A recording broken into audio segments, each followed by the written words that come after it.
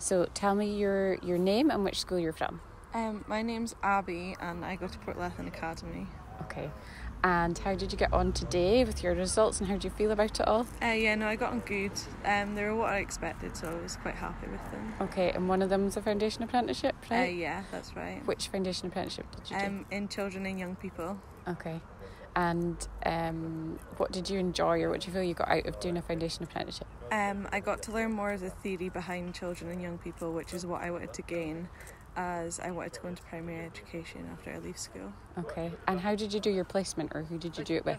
I went to Newton Hill Primary, and it wasn't as much as I would have got if COVID wasn't in the road, but Okay. it was enough to gain the experience I wanted to.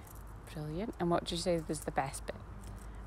Just managing to put the theory into the practical side of it and working with the children and young people. Excellent. Okay, and what sort of theory did you put into practice? Can you give me any examples? Using the wellbeing indicators and Shinari and all that stuff, you got to see in it real insight in primary schools. Okay, so it sort of took out of a textbook and you thought, right, I really get this now. Yeah. Okay, thank you very much.